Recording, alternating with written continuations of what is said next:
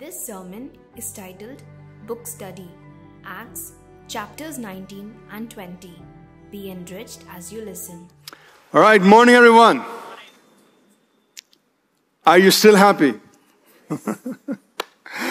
All right, so this last 2 months we've been journeying through the book of Acts.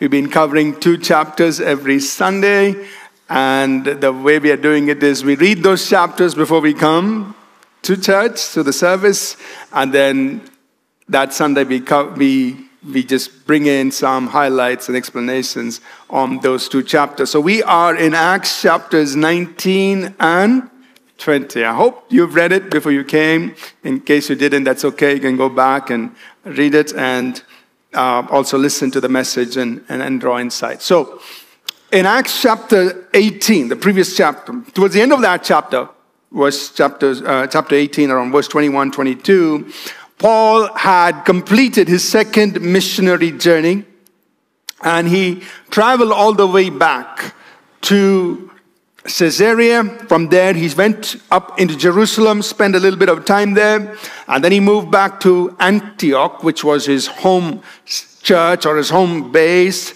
He spent some time there, and almost immediately, he didn't take too much time off. Almost immediately, he started off on his third missionary journey. So we saw that already towards the end of Acts chapter 18. So we are now in AD 53 on.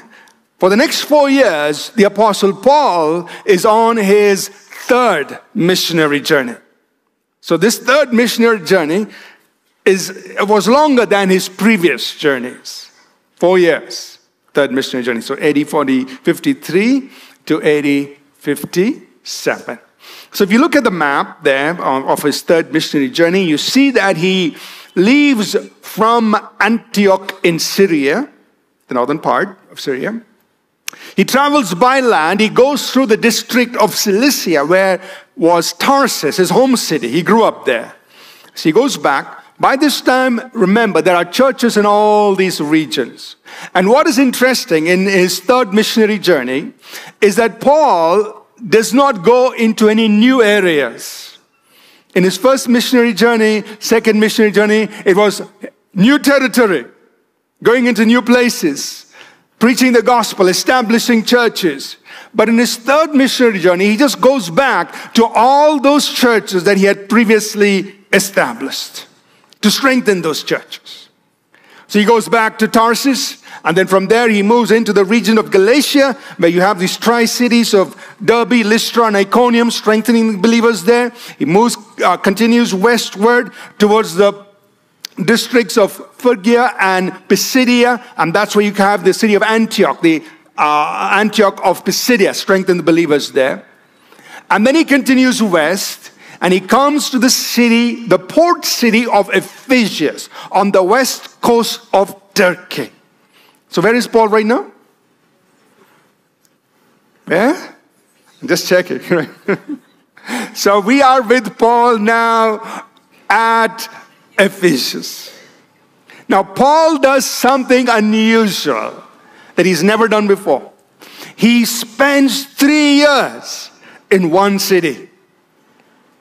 So 3 years at Ephesus. So imagine, this is the bulk of his time in his third missionary journey, right there in one city. But that's very, very interesting.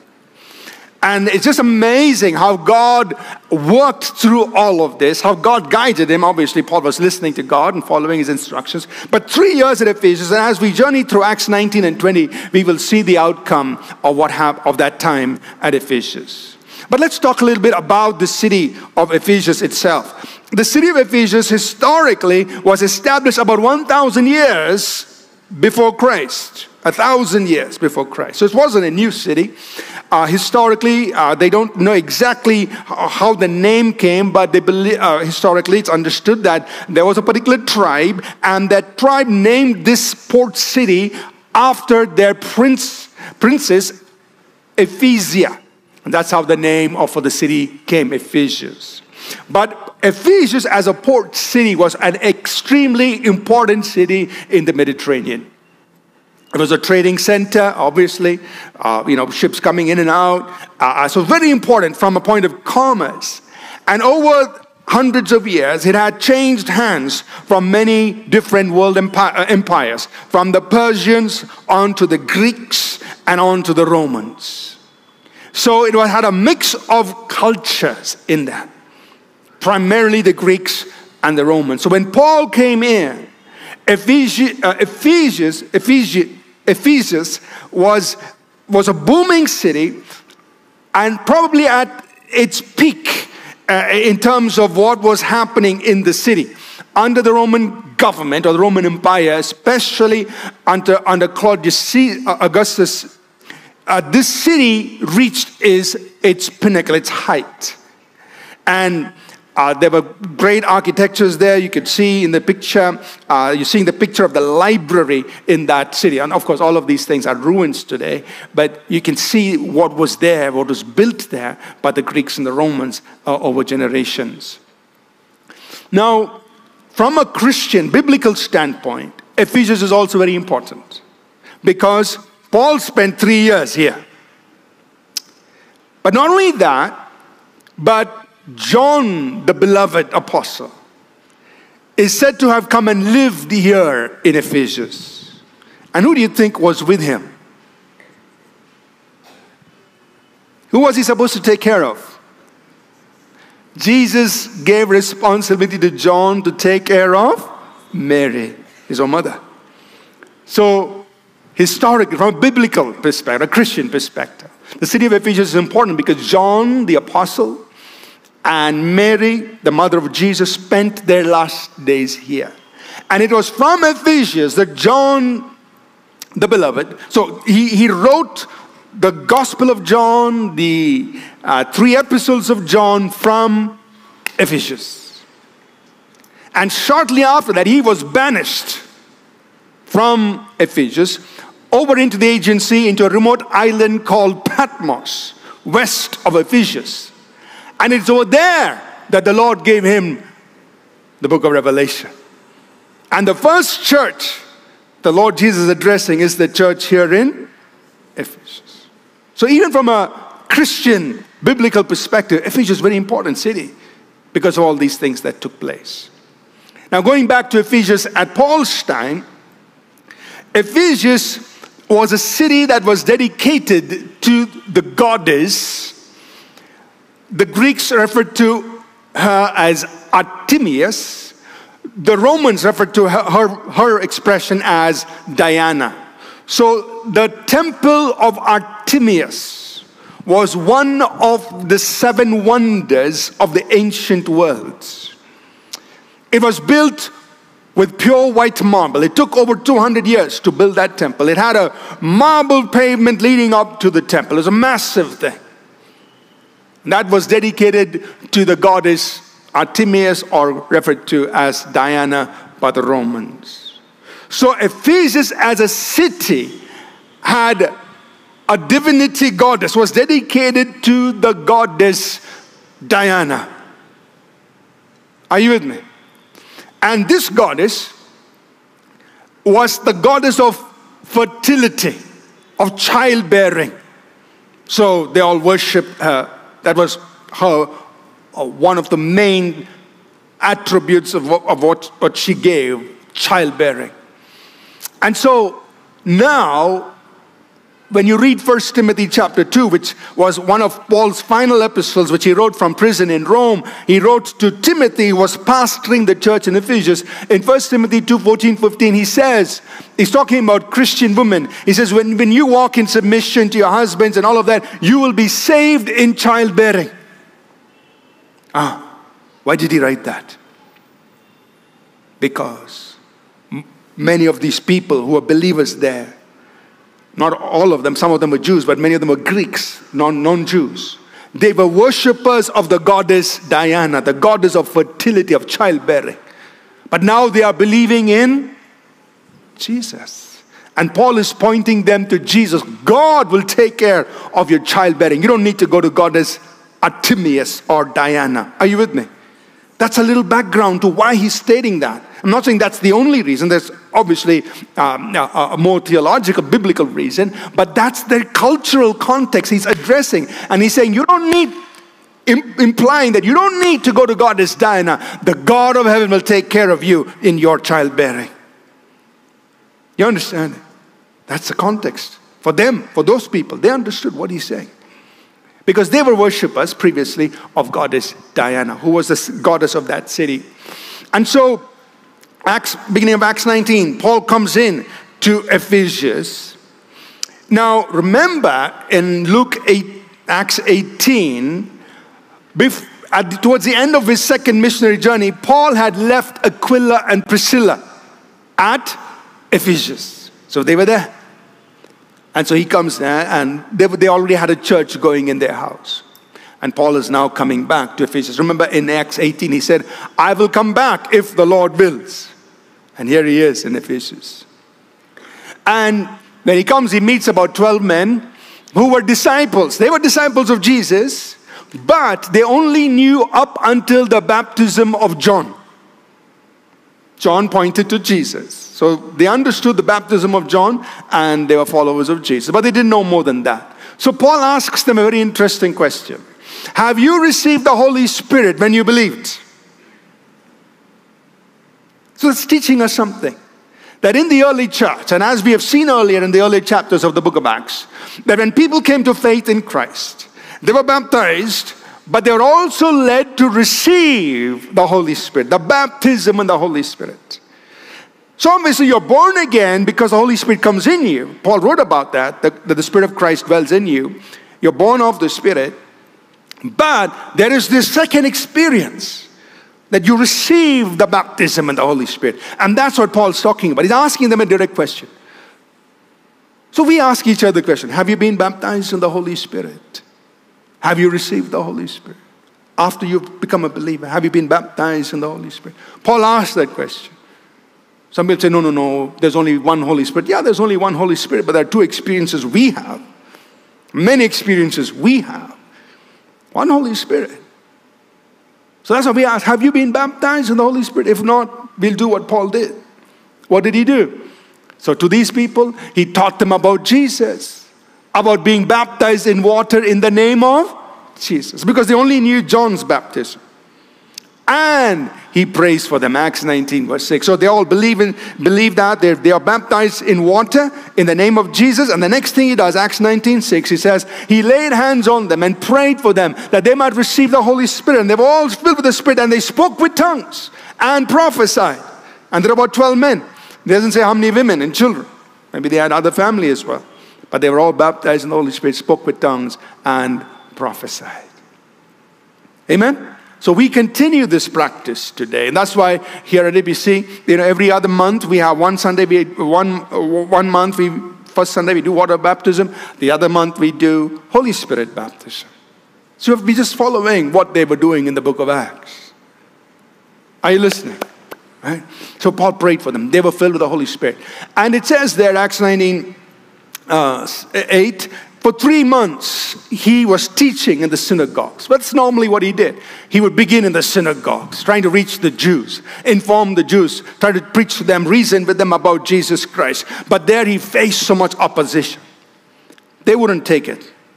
And so he left the synagogue, and very interesting, verse 8, he goes into the school of Tyrannus, the lecture hall of a man called Tyrannus. Now we don't know too much about Tyrannus, but we could make some assumptions. Because he had a lecture hall, he must have been a lecturer. He must have been some sort of a teacher.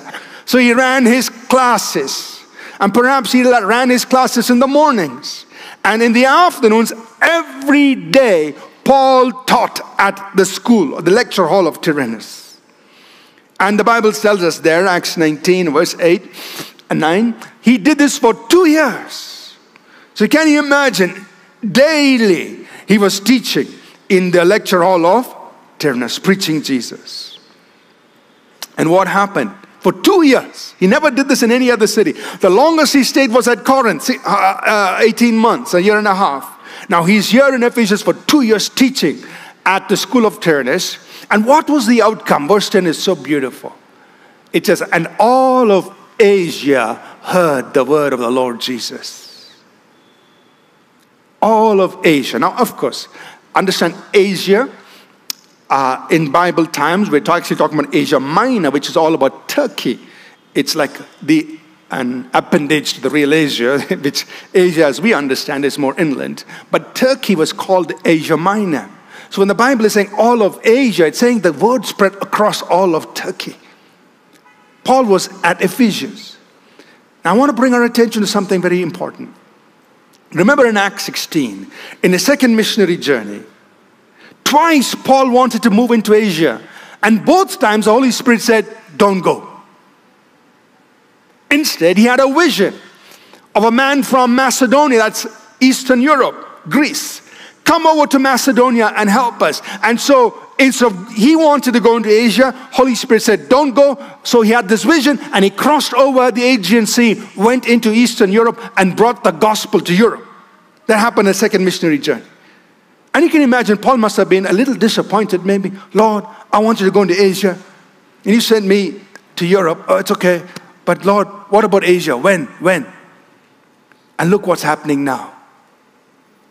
Acts 19, verse 10. Paul is in one city, Ephesus. He's teaching the word.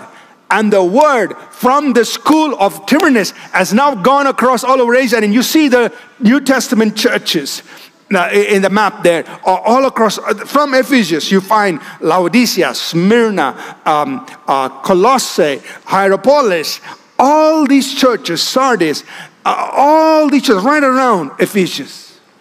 What would have happened was the people who were coming there to the school of Tyrannus were trained by Paul. They went over and they started planting churches. Paul's desire, and I should say God's desire, is being fulfilled. But it's happening at a different time. He wanted to do it in a second missionary journey. But God is bringing it about in the third missionary journey in a way that he may not have even envisioned. The people being trained in the school of Tyrannus are now going and planting these churches. Paul meets Philemon, Epaphras, they're the ones who planted the church in Colossae. And Paul himself personally has never gone to Colossae. But he writes this letter to the church at Colossae, to the Colossians. Amen. So what do we understand? That God knows the timing and how to reach the nations, how to do it. Sometimes he says, don't go. Why? Because he knows how and when he's going to do it. And you see that actually unfolding here in Ephesians chapter 19 as these things are unfolding. Are you with me so far? So that's the first thing happening. Paul is teaching the word. People are being equipped and they are spreading the word across Asia. And that's something we are doing here at APC. I'm not promoting APC, I'm just saying. We are following biblical pattern, right? We equip people here and then they go across the nation. And churches are being planted and churches are being strengthened and ministry is being, we're just doing it from here and it's already happening. Amen? The other thing we see next, Acts 19, 11 and 12.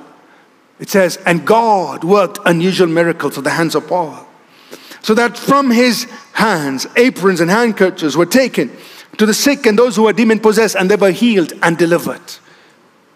So unusual miracles. God doing the supernatural. People, I know you can just imagine, people coming to Paul and saying, Paul, can you pray over this handkerchief? Can you pray over this cloth? I'm going to take it to, so-and-so is not well. I'm going to take it to so-and-so is unwell. And God is working healings and miracles. The supernatural being worked. Happening. And while this is going on, the next thing that happens is there are 7 sons of a chief priest, a high priest. The 7 sons of Sceva. And they say, hey, Paul is using the name of Jesus to heal and deliver. Maybe we can also try it.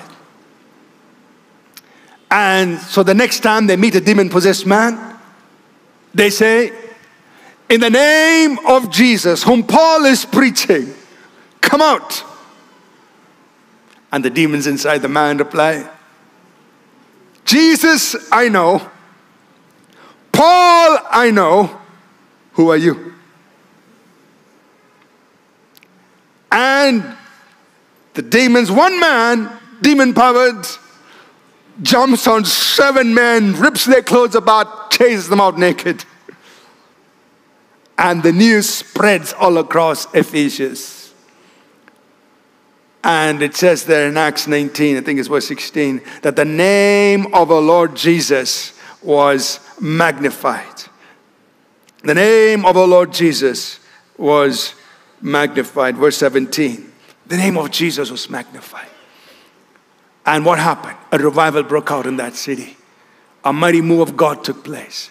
So much so that it says all the people who were practicing witchcraft and black magic and doing all kinds of wrong things, they themselves, after hearing what had happened, the name of Jesus, the authority and the power of that name being demonstrated, and the authority of the believer, saying, Jesus I know and Paul I know. Paul's a believer. I know Jesus, I know Paul. The devil knows you. Tell your neighbor, the devil knows you. Right? The devil knows you. He knows you're a believer. And he's afraid of you. He's afraid of the Jesus in you. Greater is he who is in you than he who is in the world. So Jesus I know, Paul I know. Jesus I know, Sam I know. Jesus I know, John I know. Jesus I know, John C I know. Right? He knows you. And so the name of Jesus magnified, the authority of the believer was demonstrated. And what happened? The whole city said, hey, our black magic, these things don't work. We have to follow Jesus. And they themselves created a bonfire through all their things that they were using, and they turned to the Lord. Amen. So now, when you read Ephesians chapter 1, Ephesians chapter 2, you can understand why Paul wrote that. Because in Ephesians 1, he's saying Jesus, God has highly exalted him and made him to sit at his own right hand, far above all principality and power and might and dominion. He's affirming what he taught these believers. Hey, there may be gods and goddesses and names and authorities, but Jesus is at the Father's right hand, high above all these things. And chapter 2 says, by the way, you are also seated with Jesus in heavenly places. And they've seen that. They've experienced that. The authority of the name of Jesus, the authority of the believer, they know it. They've seen it happen in their city. They saw their city shaken because of that name. And Paul is writing Ephesians from the prison, reminding them, don't ever forget where Jesus is seated and where you are seated. And then in chapter 6, I'm skipping the other chapters, but everything can be put in context. And in chapter 6, he tells them, you take on the full armor of God. You have nothing to be afraid of. There may be demons operating around you, but you put on the whole armor of God and you'll be able to stand against all the wiles of the enemy. For the Ephesians, it was pretty close at home, because they were living among a community of people who are practicing these things. So now these believers say, my neighbor is doing this. Hey, put on the full armor of God. Doesn't matter what your neighbor in front of you, behind you, beside you is doing. The Bible says that you have the full armor, that none of the wiles of the devil can prevail. You will quench all the fiery darts of the wicked. Amen? That's what the Ephesians were living in. And Paul was affirming, you put on the full armor of God, you take on the shield of faith, you put on every piece of armor. Having done all, you stand and keep standing, and none of those fiery darts will touch you. They knew it for real. Amen?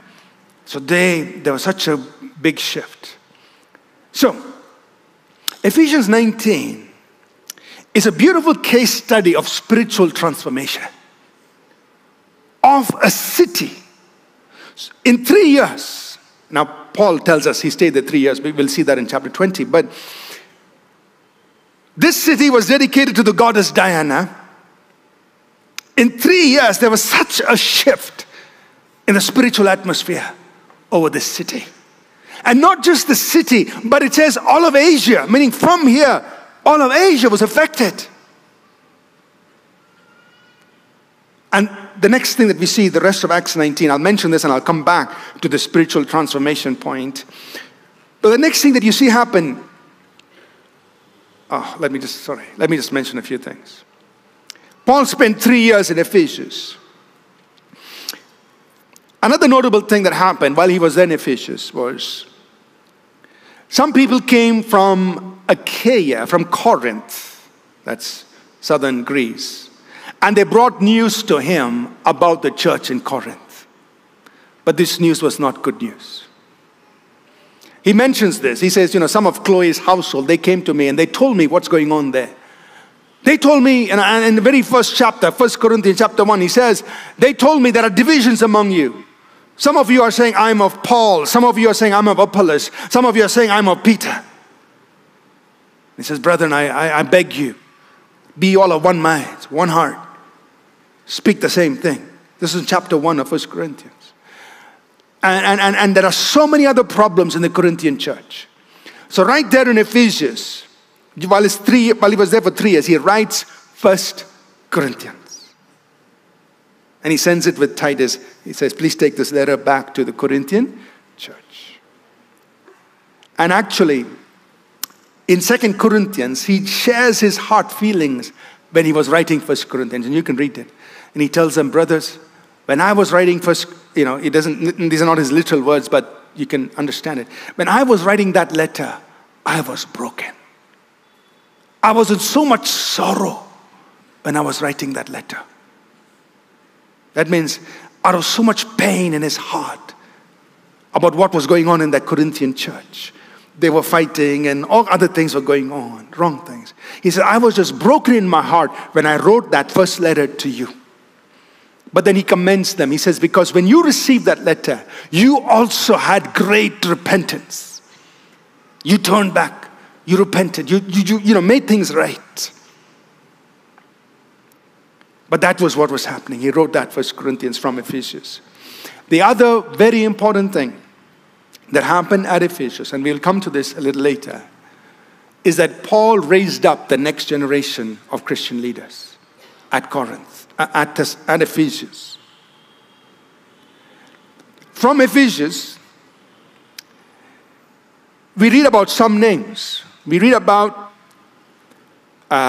some names. We will come to this later. But while he was at Ephesus, towards the end of his 3 years there, Paul purposed or determined that he was going to go across to Macedonia, which had the churches of Philippi, Thessalonica, Berea. And he wanted to go into Achaia, which had the churches at Corinth and Athens and Cenchrea. He purposed that he would go there. But he sent Timothy and a man called Erastus ahead of him. And one of the things he wanted them to do was to take up an offering, collection, so that when Paul came through, he would then take that collection back with him to give to the church in Jerusalem. Are you with me? So he sent Timothy and Erastus across. Now, the reason I want to highlight that is this man Erastus was no ordinary man. He actually was from Corinth, and he was actually a city councilor, a very important person in the city council of Corinth. Must have been a wealthy man. Because what was found archaeologically, and I think I mentioned this last Sunday, they found a pavement and they found this big stone on which was inscribed, this payment was laid, and I'm just paraphrasing it, this payment was laid by Erastus, the city councillor. Because he was the city councillor. It was laid by him at his own expense. So he must have been not only a high official, but also a wealthy man. But what was he doing? He was with Paul at Ephesus serving. And Paul was sending him on an assignment with Timothy. Hey, you go over there to the churches in Macedonia, take up an offering for the churches in Jerusalem, I'll come. So even people like this were being trained by the Apostle Paul during his time at Ephesus. Are you listening? This is very important. We'll come back to it. And so, while Paul was getting ready to make his trip out of Ephesus, something happened. This is where business, religion, and politics collide. There were a lot of business people at Ephesus who were making a lot of money by making artifacts of the goddess Diana. And suddenly sales went down. Because people were now following Jesus. Nobody was coming to buy those things. And one man, Demetrius, he said, hey guys, he instigated all the other businessmen. Hey, we're losing money. But then he wrapped it up in a religious proposal. Because, hey, goddess Diana, who's our goddess, people will stop worshiping her. So he stirred them all up. A big mob arose. And they wanted to, it was all against Paul, of course. But Acts 19:31, a very interesting verse. It says that Paul had friends who were officials of Asia. That means he had friends in high places. They were not just officials of Ephesus, the city. They were officials of Asia. In other words, if Paul wanted to do something, he could have pulled, like we say in today's time, he could have pulled some strings. Isn't that Raichur? He could have pulled some strings with these high officials. And verse 31 says, and some of the officials of Asia who were his friends told Paul, don't get involved. And for some reason, I like that. A preacher should not get involved with politics. Just stay out. Mind your own business. Preach the word. See, Paul, he could have gotten involved. He could have got all these officials involved. No. They told him, just stay out. Don't get involved. As a pastor, as a preacher, as a minister of God, you're called to preach and teach the word. Now you can minister to people in power to help them in their faith, but don't stand there and promote some politician. Don't desecrate your calling. No, enough. I'm really get stirred up on that. Keep it aside. But look at that example of Paul. Don't get involved, Paul. Stay out.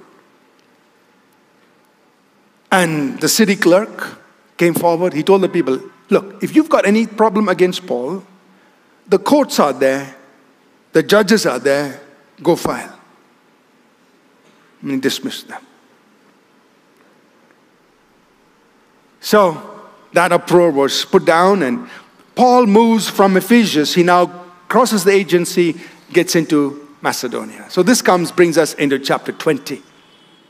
So he goes across now into Greece, the northern part of Greece, the district of Macedonia, and he visits those churches. He obviously goes through Philippi, Thessalonica, Berea. Now when he's there in Macedonia, Titus comes back to him in Macedonia with news about the Corinthian church. He says, I delivered your letter to them.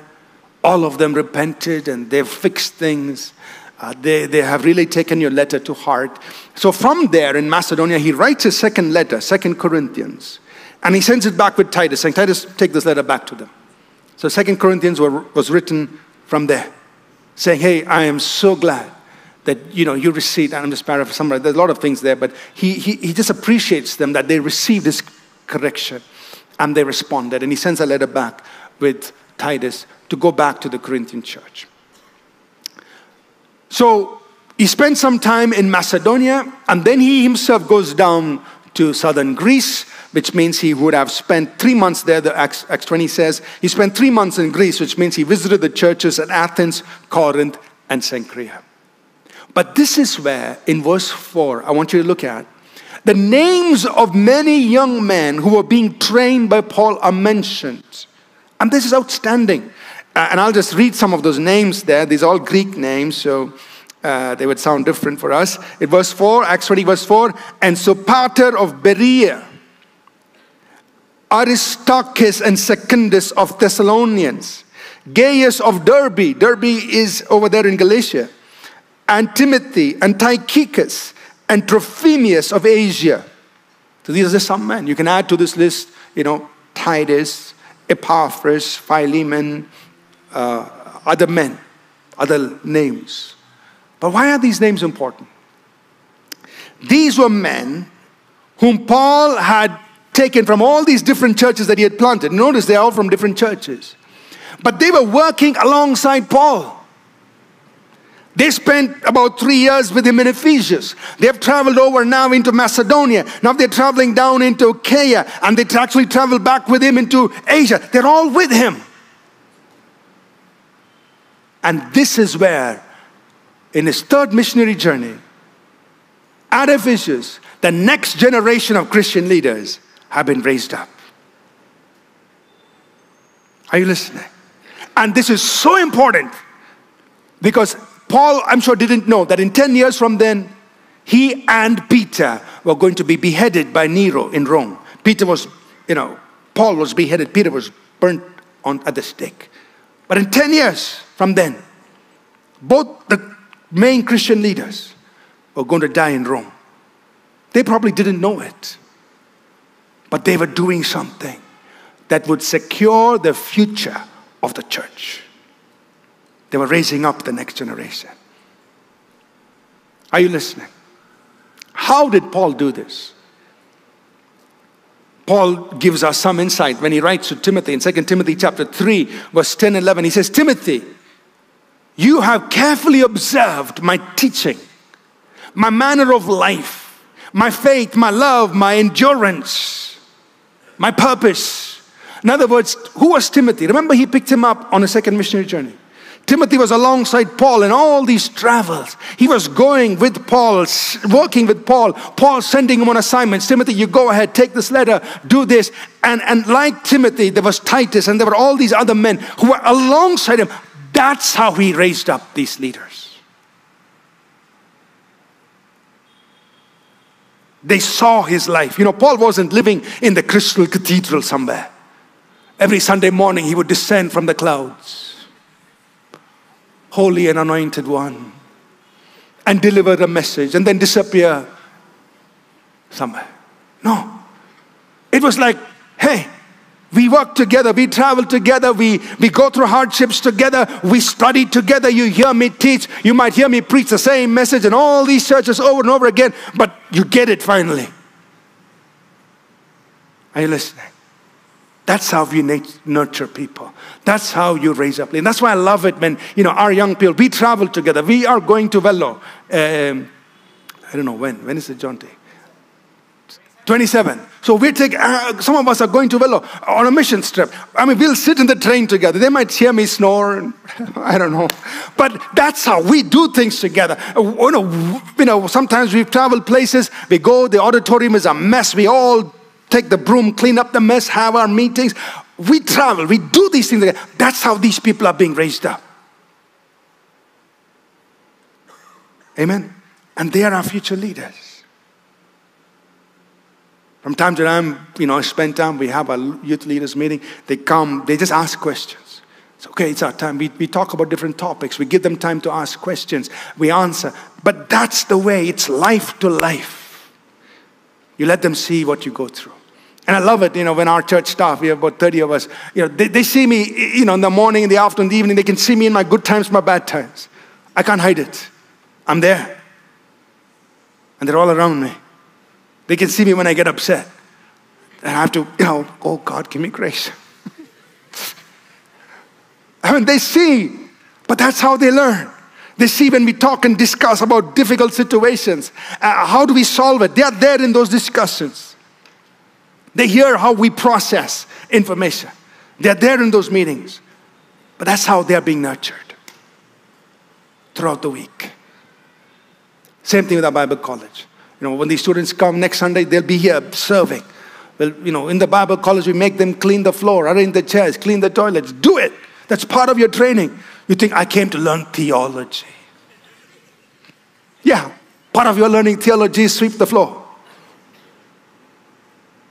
If you can't sweep the floor, and we've dismissed students because they refuse to sweep the floor. Say, go home, you're not fit. At least not at APC. If you cannot take the mop and sweep the floor, swap the floor, clean the thing, you're not fit. We have sent students home because they refused to do that. They said, we came to study. Yeah, but this is part of your training. I know many of you will now think twice. but this is how you get trained. Seriously. Because that's what ministry involves. Amen. And that is how Paul raised up this next generation in those 3 years at Ephesus. So now Paul, is now in Corinth, and his original plan was from Corinth, I will sail back to Jerusalem. But what happened? He realizes there are people who are plotting to kill his life. So he changes course. He goes back up to Macedonia. He goes back to Philippi. He had left Luke there in Philippi on a second missionary journey. So Luke joins him. And this whole team is traveling with him. They change course. They go up to Macedonia. And from Macedonia, instead of sailing directly to, back to Jerusalem, they sail over to Troas. And he had spent time there in the second missionary journey at Troas. And Troas, Paul is having one night there. The believers gather together. And, in the evening, after they've had their supper, maybe at 6 p.m., he starts his sermon. And remember, we preach the everlasting gospel. So Paul started preaching about 6 o'clock in the evening. And he's still preaching 12 at midnight. Still going on. And there was a young man there, Eutychus. Said, Paul, this is getting long, man. And he was sitting on the window ledge, just nodding off. He says, you must be watching, this sermon, no ending. And suddenly he falls off the third floor window. Now we don't know for sure whether he actually died. Seems like he died, but Paul stops the sermon, goes down, brings him back to life. We think so, we're not 100% sure, but he comes back to life. And then Paul goes back up, and continues the sermon for another 6 hours. Till the break of day. Thank God we don't have such long services.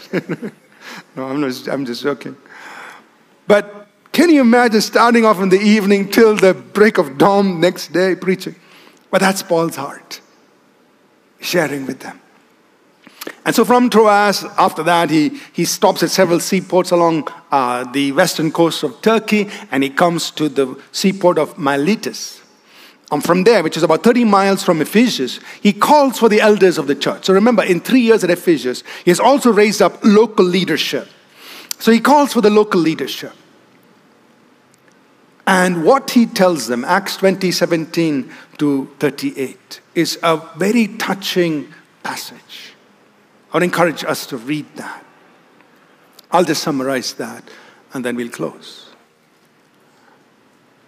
As Paul begins talking to these leaders, remember, they have seen him for 3 years. And Paul says, remember, what does he do? First, he points to his life. Remember how I have lived before you in all humility. So, you saw me. 3 years I was here. You saw me, saw my life. And as leaders, this is a powerful passage. People will forget every sermon you preached, or almost, but they'll never forget the life you lived. Amen? The Hebrew, the Greek, the deep explanations, revelations, all that will be erased. They forget. Say, you just said it. But your life, the life you lived in front of them, they will not forget. And that's what Paul is telling them.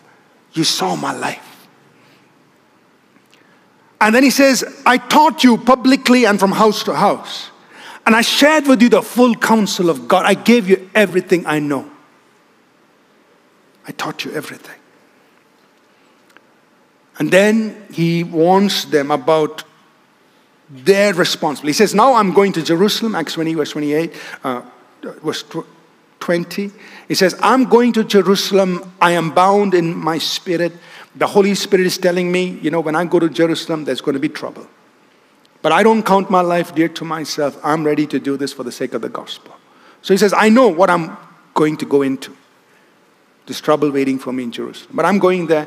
I have work to do. And Paul's plan was go to Jerusalem, from there go to Rome, from there go to Spain. He writes about that in Romans 15. So that was his plan. So he knows what he's getting into. But then he warns these leaders. He says, take heed. This is verse 28, Acts 20. Take heed to yourselves. And it says, shepherd, watch over the flock of God, among whom the Holy Spirit has made you overseers. The Holy Spirit has appointed you. So Paul didn't say, I appointed you. No, the Holy Spirit appointed you. Watch over these people. Shepherd the flock of God, which he has purchased with his own blood. So he's telling them, you know, these are God's people. Holy Spirit has given you a responsibility.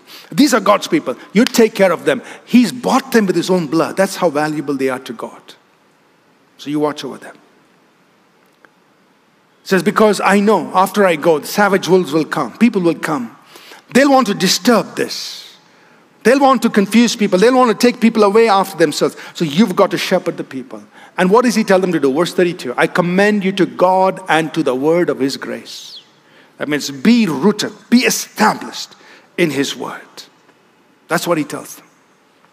I commend you to God and to the word of his grace, which is able to build you up and give you an inheritance among all those who are sanctified. In other words, you be committed to the word of God. That's it. Take care of God's people. And then in his ending note, it's very touching. He says, you know that in these 3 years, I have coveted no man's gold or silver or clothing.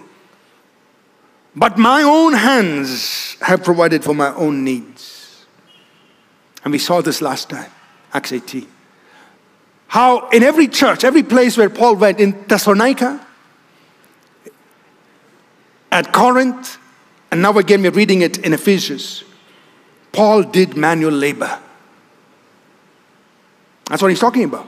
Acts 20. It says, my own hands provided for my own needs and for those with me. He was fixing tents. He was working on leather things. That was manual labor. Now, at least today we can go sit in an AC office and write code. Those days, that's hard work. Hard work. So Paul is telling, that means 3 years in Ephesians. He was working day and night, and at the same time every day preaching and teaching the word of God for 3 years. Imagine. He did that, like in all the other places he refers to. And again in Ephesians, he says, you know what I did. I worked with my own hands and I established the church. And not just the church, all of Asia was affected. And I want to repeat what I said last Sunday. Your calling, your anointing is not going to get affected just because you have to do some work. Amen? That's what Paul did. He didn't say, I lost my apostolic calling. I lost my apostolic anointing because I was fixing tents. No. Maybe your apostolic ministry became stronger because you were fixing tents. So many of you are professionals. You may be, you're tent makers in a different sense. But understand the call of God is on your life. Some of you may be called by God to be apostles and prophets and pastors and teachers. You may be a school teacher. You may be a businessman. Whatever. You may be some of that. Don't think your involvement in business or whatever trade you're involved in is going to compromise your calling. No, look at Paul. So rise up in both areas. Rise up in your profession. Rise up in your career. And rise up in the call of God. And he will use you to impact cities, nations, and regions. Amen? And that's what Paul is mentioning. Worship team, please come. So in closing, I want to just focus on certain key highlights here from these 2 chapters. The key lessons and insights. And I want to, first of all, talk about spiritual transformation. Paul spent 3 years in Ephesus. The city was transformed. How long have you and I been in Bangalore? Has Bangalore been transformed? Not yet. But what can we understand? What did Paul do that transformed the city of Ephesus. Now, of course, Ephesus is not as anywhere close to how big Bangalore is. Historically, Ephesus at that time had about 250,000 people, that we will say 2.5 lakh people. Our city, Bangalore, is about 14 million. But what are the insights we can gain? How did Paul work? How did the city transform? First, what did he do there? There was the teaching of the Word of God. Second, there was the raising up of younger leaders who not only Ephesus, but they spread the word all across Asia Minor. That happened. Third, we see the supernatural, unusual miracles, and we need to ask God, Lord, we want to see unusual miracles. Can we make that? And I know we pray, but we should do more. God, we want to see unusual miracles. And fourth, the authority of the name of Jesus was demonstrated. Jesus I know, Paul I know. The authority of Jesus and that of the believer was demonstrated in the city. So I would point to these four things as keys that actually affected the city of Ephesus. It once was the city of the goddess Diana. By the time you come to end of Acts 19, those people are scared, like, hey, the city is shifted spiritually. Spiritually shifted. Can you and I, for our city of Bangalore and our region of India, pursue these four things? Lord, we be faithful to your word.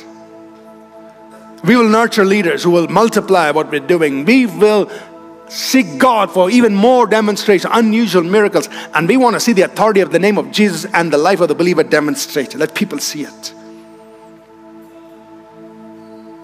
Amen? You're not excited?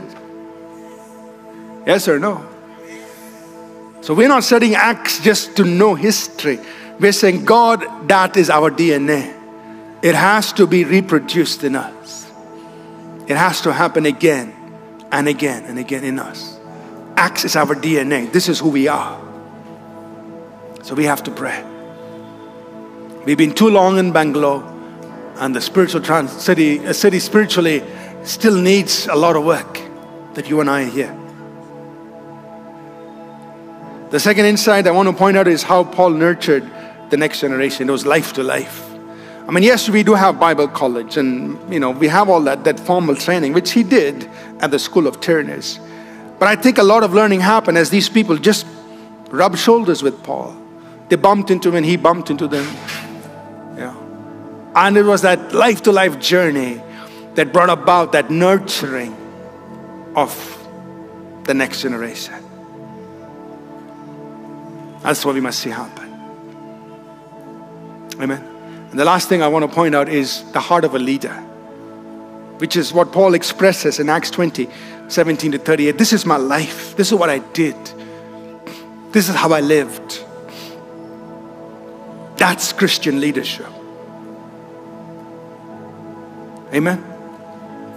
That's the kind of leadership that we need to see in the church. Paul had friends in high places, but he never used that to promote the gospel. He didn't have the false belief that politicians can bring about spiritual transformation. No. Let politicians do their job. You do your job. Spiritual transformation happens through the church, not by engaging the politicians. We don't need them. They need us to help them spiritually. But we don't need politicians to bring about spiritual transformation. Are you understanding? Spiritual transformation happens as we teach the word. We nurture up leaders. We let the supernatural power of God work. That's how cities and regions are transformed. Amen. We serve people in high places. We bless them, but we are their servants to help them spiritually, support them spiritually. But don't think they are going to bring spiritual transformation. No. That's right, Sophie.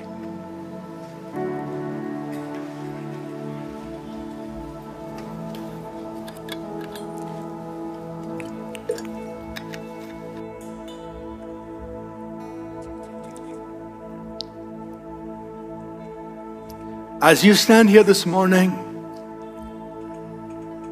I want you to embrace your call. Don't think you're just a believer. Oh, I just go to church on Sunday and... No, you are called by God. You are anointed by God. It doesn't matter what vocation you have. You could be a tent maker like Paul. You could be a teacher. You could be, doing whatever work that you're skilled to do. But you are anointed. You're called. You're favored. And there are mighty things that God can do through you. And God used Paul in so many cities to establish such a great work. The same God is moving in our midst today. The same God is moving by His Spirit. The same God is stirring up gifts and callings. The same God is awakening you to what He wants to do through you. Like Paul told the Ephesians, that God is able to do above all, beyond all that we can ask or think or imagine by His power that's at work in us. He's able to do beyond your highest dreams, your highest prayers, your highest hopes. He's able to do beyond all that. That's the God who's at work in you. So this morning, awaken the dreams, awaken to the call, awaken to the anointing that's on your life. And even though you may be engaging in some work, let the God of heaven release His purposes through you.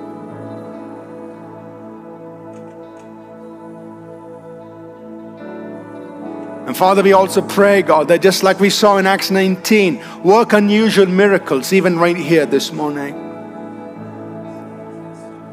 Work unusual miracles amongst us, Father.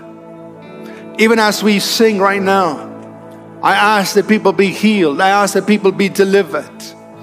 I ask that tumors disappear. I ask that bondages be broken in the name of Jesus. I ask that depressions and heaviness of the mind be broken. Every yoke of the enemy on people's minds and emotions be broken in the mighty name of Jesus. We command spirits of infirmity to leave in the name of Jesus. And Lord, let chronic illnesses be healed. Things that have been affecting the bodies for a long time. Today, by the power of the name of Jesus, let those things be broken. Right here, right now, Lord, in this place, let unusual miracles take place. Those watching online, let them experience the unusual miracle working power of God breaking through right where they are. And God, awaken people to their prophetic destiny, God. What you have predetermined, pre-appointed, pre-planned for them, awaken them to that destiny today.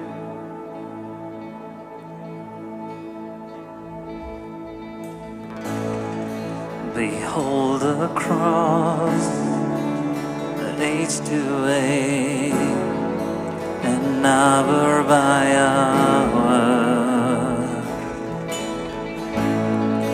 The dead are raised, the sinners saved, the work of your power. Behold the cross, behold the cross, age to age, and hour by hour.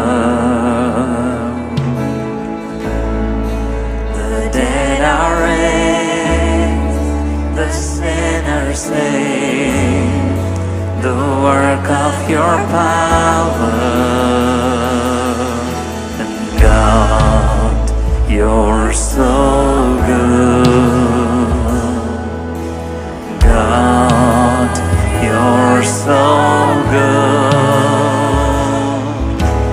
God, you're so good. You're so good.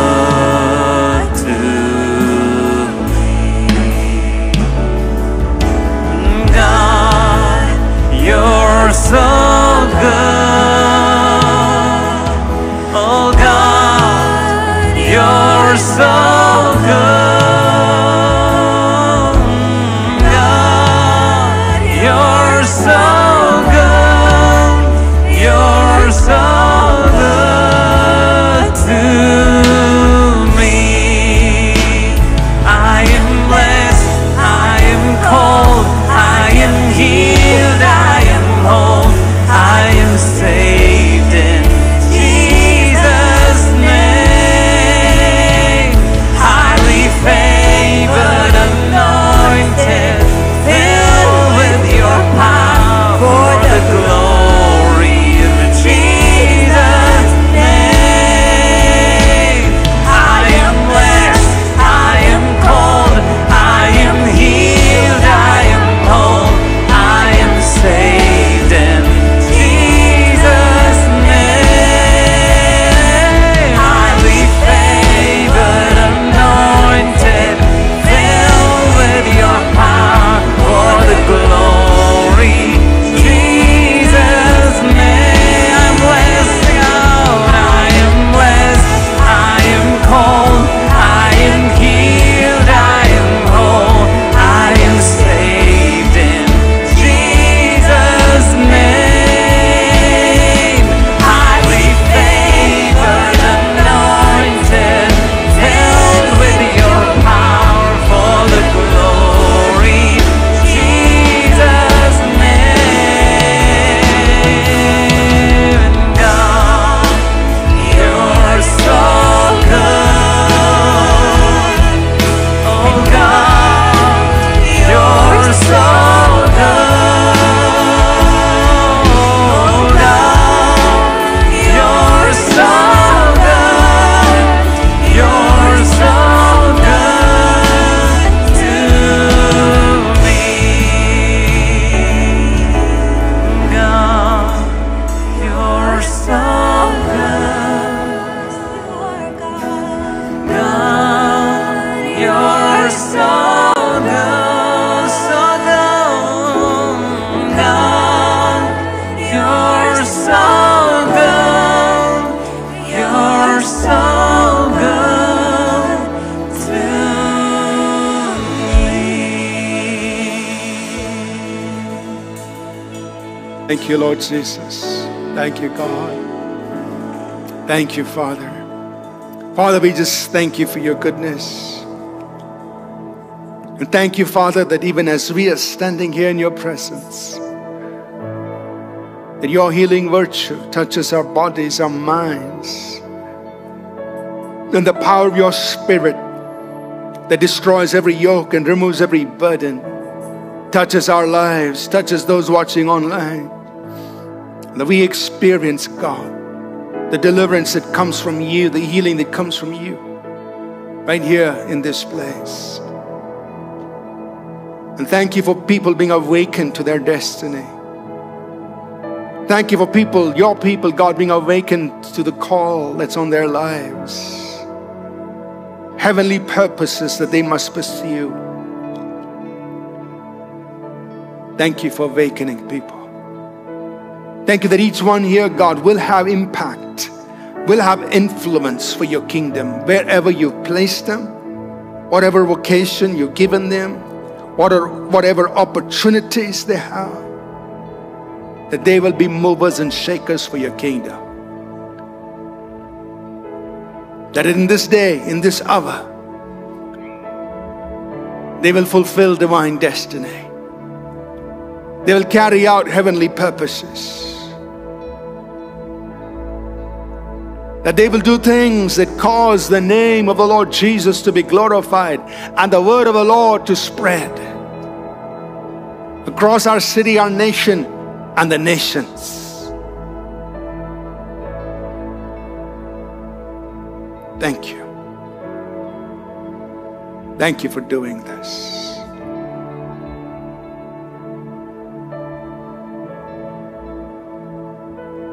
Before we close, we just like to give an invitation to anyone here. You've never received Jesus Christ as your Lord, as your Savior. Maybe you're just visiting church, or maybe you've been visiting a few times, but you've never turned away, like we heard today, turned away from other things that you were depending on and turning to Jesus. But this morning you feel in your heart, I need to do that.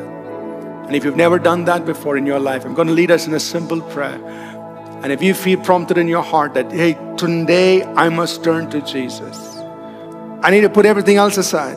Throw it into the bonfire. I don't need that. But I need Jesus. If you've never done this before and this morning you feel prompted in your heart to do it, I want to lead you in a simple prayer to receive Jesus Christ into your life and become His disciple. If you've never done this before and you feel that you want to do it, just say this with me. Lord Jesus, come into my life. Forgive my sins. I turn away from everything else. I turn to you. Be my Lord. Be my Savior. And help me to follow you and you alone the rest of my life. And I pray this in Jesus' name. Amen. If you prayed this prayer with me for the very first time, I want to see your hand. The Bible says there's great rejoicing in heaven, even over one person who does this. So anyone here, you did this for the very first time, just put up your hand. We just want to celebrate with you. Anyone else, anyone here this morning, you prayed this prayer with me for the very, very first time. Just wave your hand at me. Anyone here this morning? And you prayed this prayer with me for the very first time. We have a special bag that we want to give to you of free resources. So we want to make sure you get that. Anyone here who prayed with me for the very first time? Okay, I don't see any hands here, and that's fine. But if you did pray, please don't leave this auditorium without meeting one of our ushers, one of our greeters. They have a bag, or they have a set of books that we would like to gift you. That'll help you grow in your faith. There's also a little card where you can just write your name and number, so that somebody will call you from the church office and tell you how to use these resources. So if you did pray that prayer with me, please make sure you get this before you leave. Right? Let's close with a benediction, please. The grace of our Lord Jesus Christ, the love of God, our Heavenly Father, and the sweet fellowship of His Holy Spirit continue with each of us always. In Jesus' name. Everyone said, Amen. Thank you for listening. We trust this message was a blessing to you. For more free resources, including sermons, sermon notes, and books, please visit apcwo.org. For information on APC Bible College in Bangalore, visit apcbiblecollege.org. Do remember to download the All People's Church Bangalore app from the Apple or Google Play Store.